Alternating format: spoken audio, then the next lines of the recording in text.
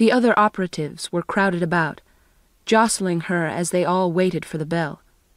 And still, when it rang, she jumped. It was so loud, so like an alarm clanging danger.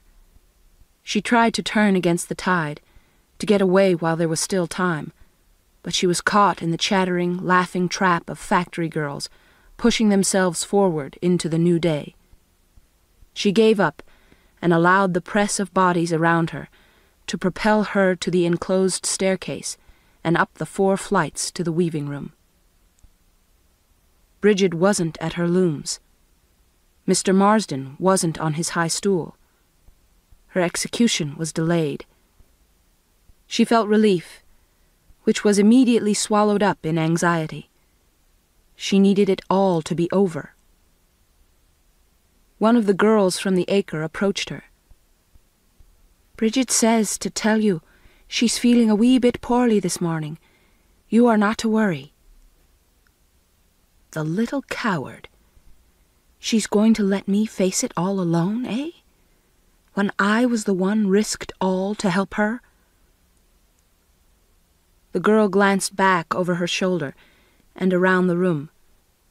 She bent her face close to Lyddie's neck and whispered, "The truth be told, she got word not to report this morning, but she had no wish to alarm you." Now Lyddie was truly alarmed, without even the slight armor that resentment might provide. Would they, then, be punishing Bridget instead of her? What sin had Bridget committed? What rule had she ever trespassed? And she with a sickly mother and nearly a dozen brothers and sisters to care for. Mr. Marsden had come in. Lyddie kept her eyes carefully on her looms.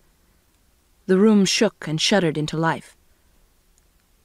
Lyddie and the Irish girl beyond kept Bridget's looms going between them as best they could.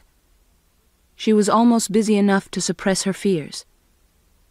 And then a young man, the agent's clerk in his neat suit and cravat, appeared at her side and asked her to come with him to the agent's office. The time had come at last. She shut down her own looms and one of Bridget's, and followed the clerk down the stairs and out across the yard to the low building that housed the counting room and the offices.